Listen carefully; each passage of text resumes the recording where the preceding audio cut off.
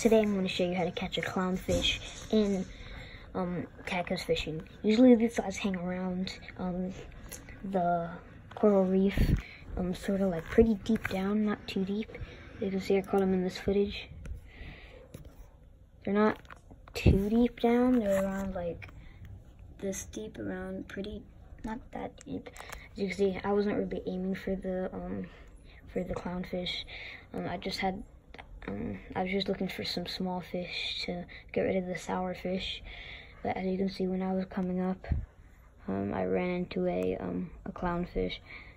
Now I'm lucky this sour fish did not take a bite out of my clownfish. So these guys are actually kind of hard to catch, but they're pretty easy, I guess, in a way, for that much money. So I'll see you guys later. Bye.